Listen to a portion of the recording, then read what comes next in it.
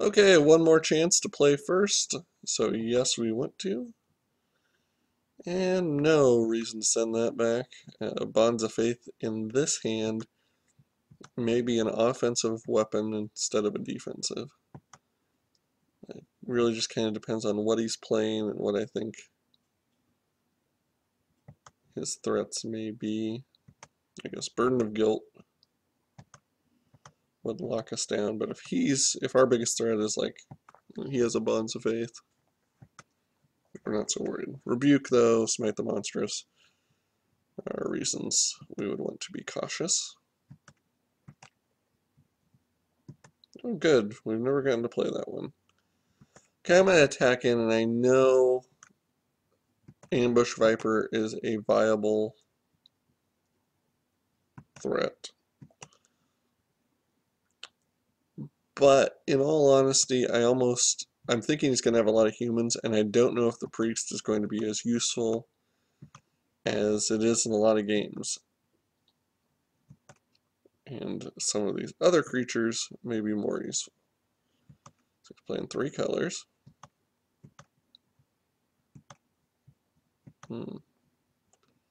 That puts a little bit of a quandary as to which route I should go. But I think I go the Stalker with the Bonds of Faith. Nothing like a 3/3 hexproof unblockable creature to just get your opponent on that nervous clock.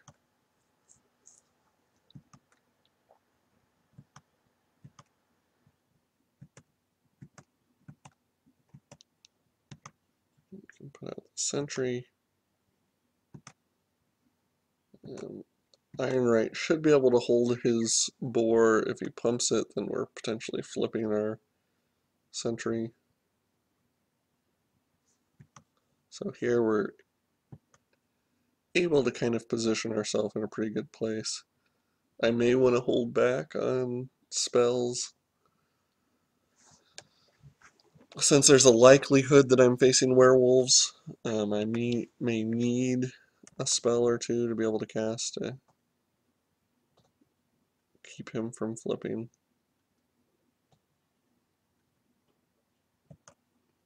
Like I said, I really want him to kill my creature. To give me something more to do with my Sentry, which he didn't. And because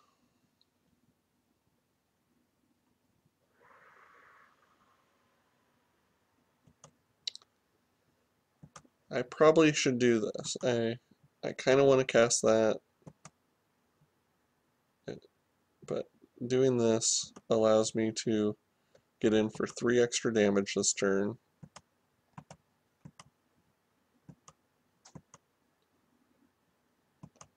And I can tap him down next turn.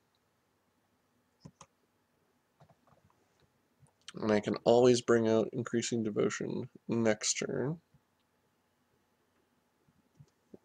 But I may not have the opportunity to attack next turn. Okay. 8 makes it pretty tough. So here, let's go ahead and tap that guy. Take our 8. Actually, it might have passed. I think he could have attacked with it. Would have been considerably worse. Okay, so I have the Slayer to kill him. Can you flash it back? We'll be able to soon.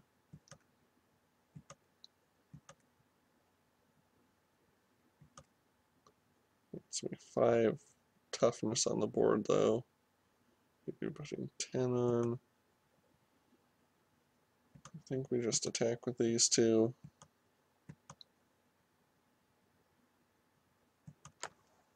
And then see where the math leaves us.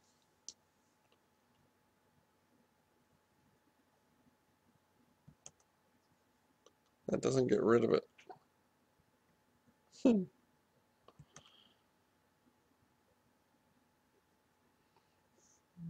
I guess now he knows that.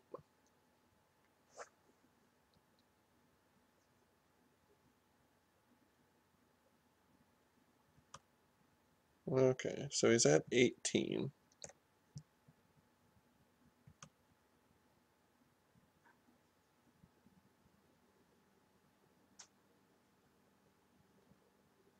And he didn't attack? Hmm.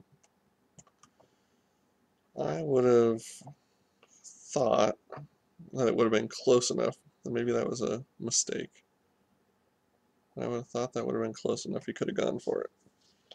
Maybe that was a misclick.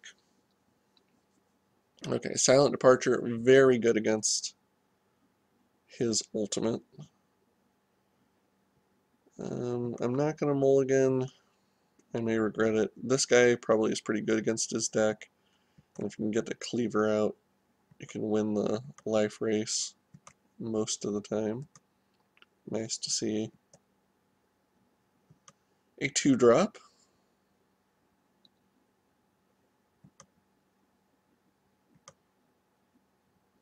Would love to draw the Stalker here. Didn't happen, but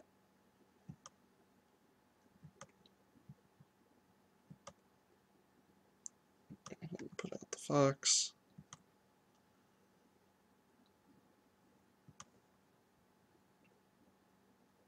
And he's going to have his guy flip. Fair enough. We could attack and have it go on our...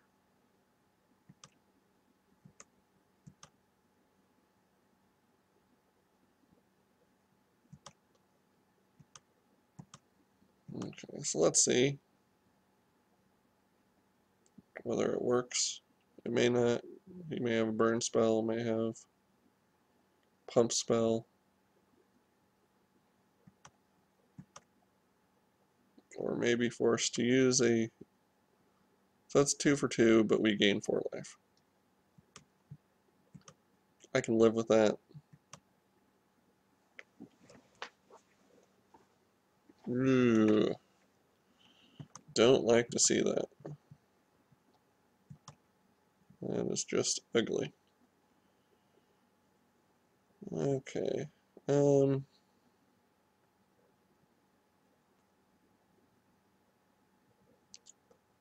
Probably need to put out the priest this turn.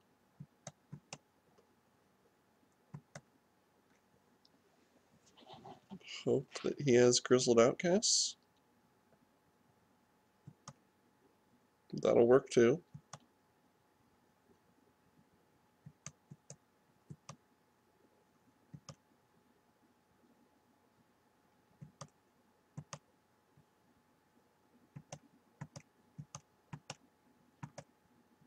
Another card that dies to my Slayer. And he's at 3 cards, and I have a very solid 4 cards. His township isn't too strong right now because he doesn't have any white mana and he doesn't have any creatures.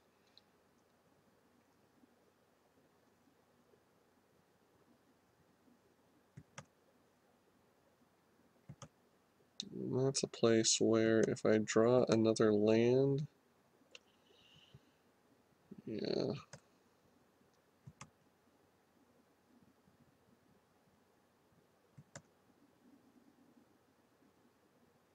I think I want to do this.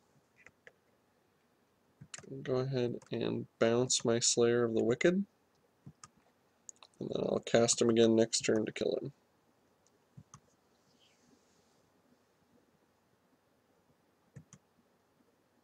Sure, he gets through for 4, but it's just a solid kill as opposed to Burden of Guilt or tapping down. I mean, there's lots of kind of weak plays, weak courses of action.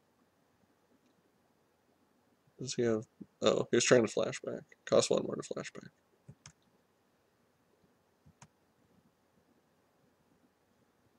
Does he have another play? No. Okay. So there we go again. Take out a second threat. Go ahead and attack with the priest. If he ambush vipers me, so be it.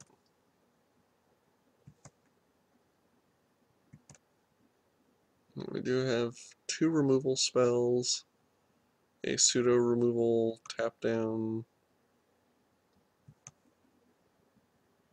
guy. If I equip that and swing, I'm gaining 6 life and dealing 6 to him.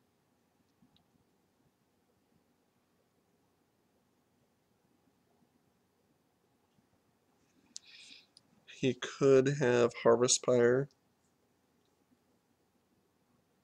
as a way to deal with my guy.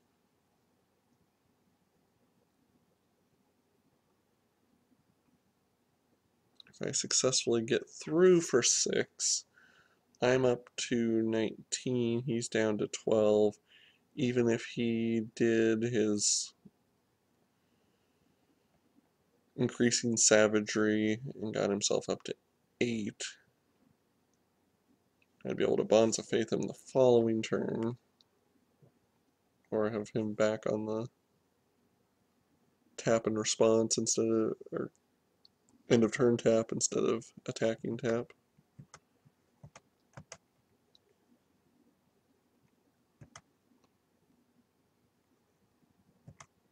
So, do we get through?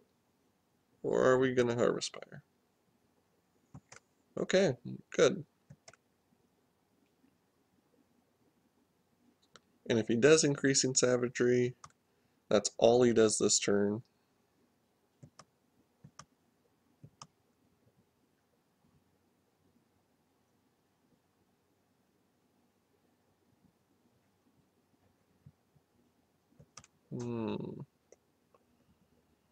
That's kind of a hurtful way to die. But at least he used up both pieces of it. Here I am inclined to swing for 4 and put out the Cathar. I'm back up to 20 life. He's down to 8.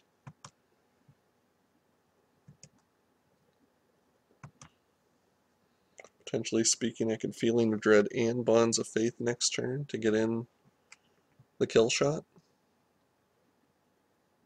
Especially if he commits his mana.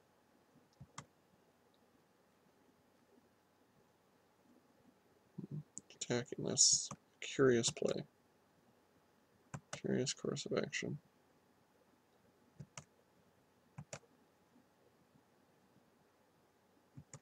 Okay.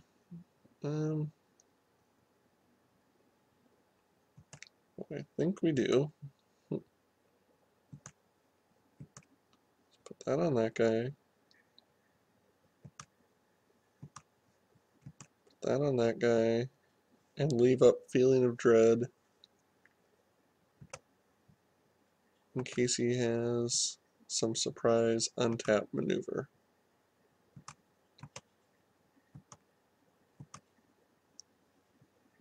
And if he doesn't, we win. Well, good. That's how you win an 8-4. You get insanely lucky. No, not insanely lucky. It wasn't an overly powered pool. The increasing devotion never really came in. It was the simple Invisible Stalker, Butcher's Cleaver, Slayer, 4 removal type of thing that was really getting me there. But there you go. Hope you enjoyed it. See you next time.